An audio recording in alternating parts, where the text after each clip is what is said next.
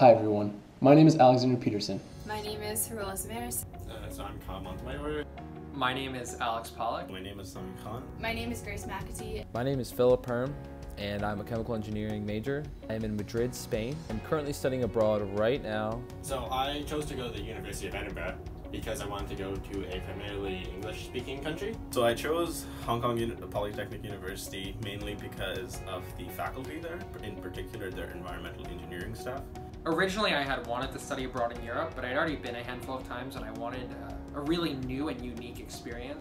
Hong Kong is also quite westernized, so it's a very unique kind of melting pot of different cultures. I really wanted to go to a school in a country where things are unfamiliar to me.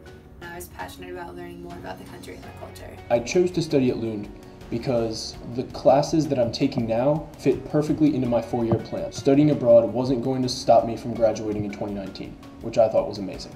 Well, the differences in the classroom compared from Hong Kong Polytech compared to Maryland are very different. And here, grades aren't as available throughout the semester. At Nanyang, they rely a lot on the students teaching themselves. So I've noticed my study habits have increased actually the more that I've been here.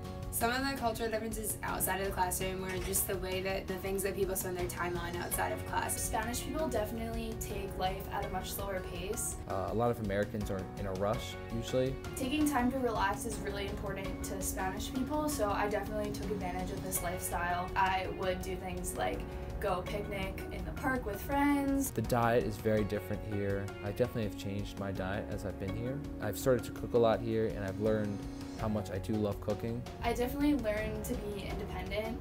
You know, when you're in the US over weekends, you're figuring out how am I going to make time to study, how am I going to make time to have fun.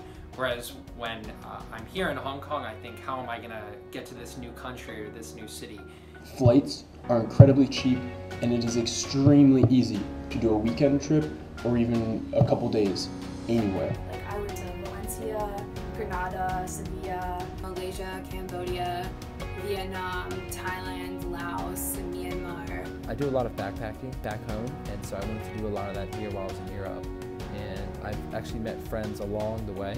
The friends I made in that program are from Singapore, Germany, Switzerland, Oman, Australia. And I found that it was a very interesting experience to be able to explore Hong Kong through the eyes of an outsider as well as the eyes of an insider. If you're considering studying abroad in Nanyang, go. Just do it. Just go to Hong Kong. So it may seem scary living away from home for 5 months, but it is definitely worth it. As a freshman, I thought my options were endless, and I realized it was such a small scale when I got here. You know, my outlook on my life has definitely changed from it in a good way.